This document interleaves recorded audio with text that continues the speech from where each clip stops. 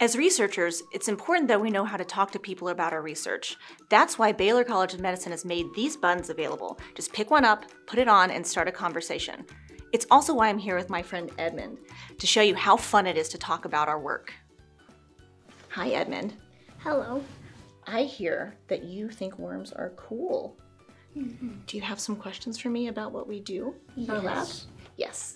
So, why exactly do you work with worms?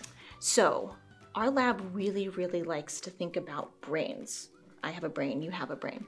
But our brains are super big. They have millions and millions of cells inside of them. So it's sometimes really hard to figure out what's going on inside those neurons in our brain.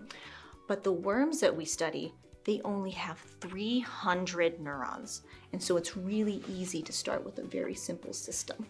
And you know what's really cool? Is that even though they only have 300 neurons, they can learn and remember like you and me. How do you teach them to do that? How do we teach them to do that? What's your favorite food? I would say maybe spaghetti. Spaghetti. So it turns out that we know what the worm's favorite food is too. We take their favorite food and we pair it with a smell.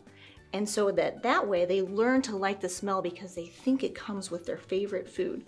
And then we can ask them, do you like this smell? By just putting them on a simple plate and seeing if they crawl towards the smell that we've taught them to like. And so we're just asking worms, do you like a smell or you don't like a smell? Before or after teaching them that it comes with food.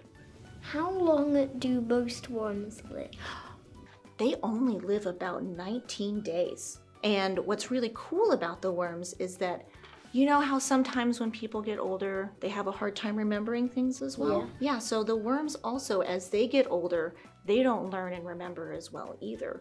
But it only takes them a week to not be very good at learning and remembering things. So we can figure out, why do we forget as we get older really quickly? Where do you keep them in the lab? Oh, so normally in nature, these worms live in the dirt and they like to eat rotting fruit and things like that. So they actually like it a little bit cool. So what we actually do is that we take a little petri dish, a clear plastic dish, and we put some bacteria on it, because that's what they eat, is bacteria. Not bacteria that'll make you sick, just things that live in the environment. Mm-hmm. And so we just put them on those plates and we have them in a special incubator, and we can change how fast the worms grow by changing the temperature of the incubators. And so if you make it a little bit colder, they'll slow down a little bit.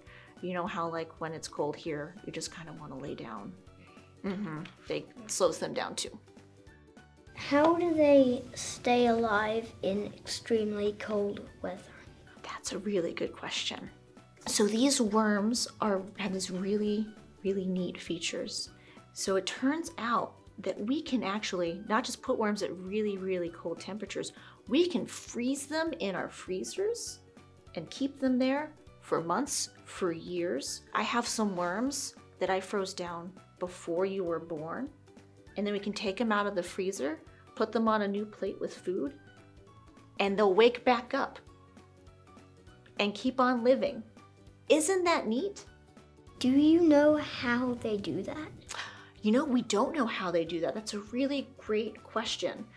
When we thaw them, they look kind of like sticks. They just lie there straight like this. And then they slowly wake up when it gets warm. You kind of see them start to be like, oh, and they move a little bit. And then they start swimming because we freeze them down in some liquid. And so it's almost like, yeah, they just got really cool. Worms. Yeah, they're like mummy worms or zombie worms, maybe. Yeah, zombie worms. Mummy zombie worms, exactly. They kind of move like that, and then they slowly come back to life. And then you've got your worms again.